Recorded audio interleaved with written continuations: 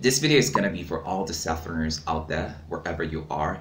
And that is because I believe that we're defined by the things that we know and the things that we don't know. And for so long, I've been a self-learner myself, and I know I identify with these questions. How do you stay consistent? Or better yet, if you're starting to learn something new, how do you get that motivation kicking at the first time? And so in this video, I'll be sharing with you all the things that I'm learning and how I managed to stick to them.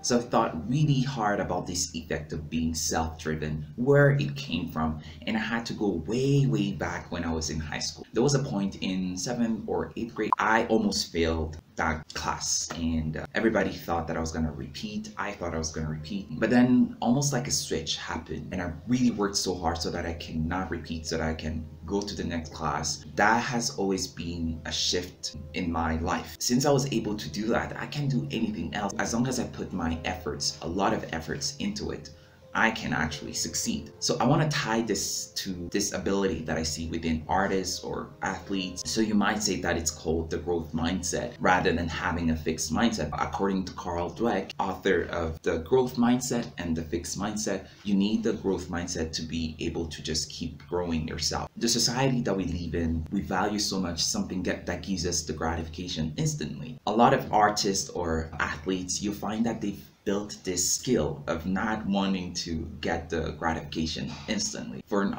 athlete, it's non-existent. You can't practice once and just become better at swimming or become better at running. That is a lot of hours that you need to put in there. For me, this is a mindset. At least I know that there's nothing that comes instantly, and therefore I need to work in order to get the fruits that I'm looking for. The ability to tell yourself to take it easy. How can you handle everything all at once? I know we like to multitask, but most of the time it's not possible. Usually our brains cannot handle most things at the same time. Basically what I'm trying to say is that some activities definitely cannot work together. I think we confuse this a lot of the times. I like writing, and so most of the time when I'm writing, it takes a lot of efforts. It takes a lot of thinking, because I need to think really hard when I'm writing. Otherwise, I'll be lying to myself that I'm writing.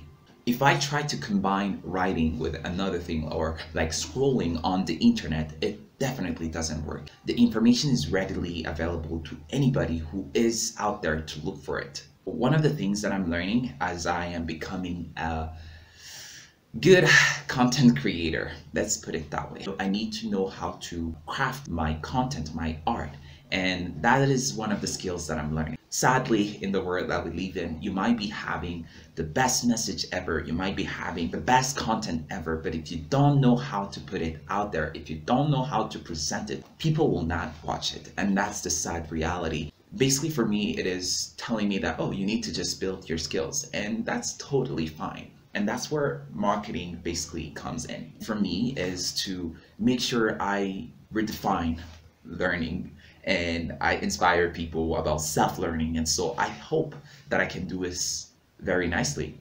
I did a lot of courses prior to this. Go back and see my videos and maybe all the writings that I've done. You'll see a lot of change. And that is because I'm changing as a person and I'm seeing what works and what doesn't. Now we're slowly getting into the things that I'm learning, and I hope you really pay attention, because maybe you might learn one or two things.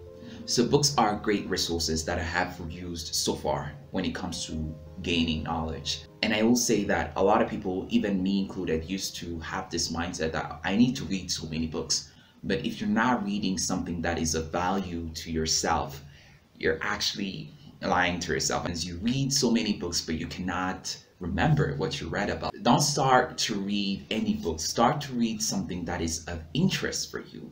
I am interested in learning. I am interested in the ability to build that mastery. And I've seen that I've found so many books about that. I'm currently reading the 20 hours of learning, the first 20 hours of learning something. And when I was reading this book, I just found that this is exactly what I'm looking for. Find something that you're so interested in.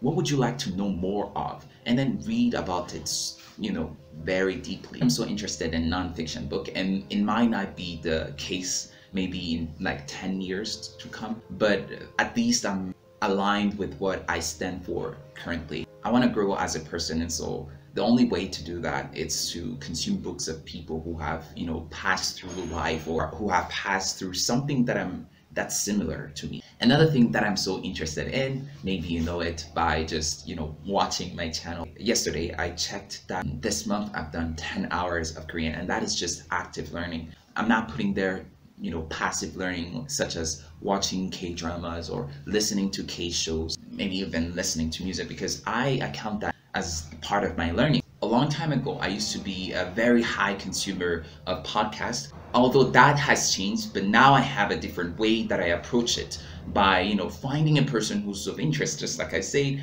and then going and find that knowledge more. How do you even know that you have learned this? But we still just feel like we learned.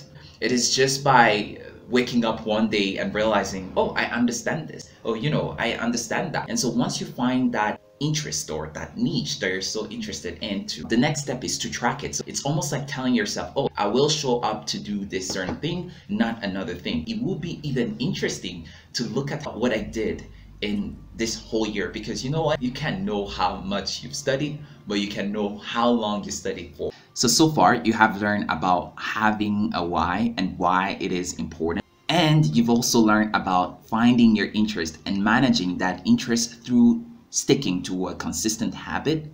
Knowledge is a combination of sources combined, and the people that you talk to, and the books and the audiobooks and all the things that you consume that makes up the knowledge that you have currently. If you watch this video till the end, do we have anything in common?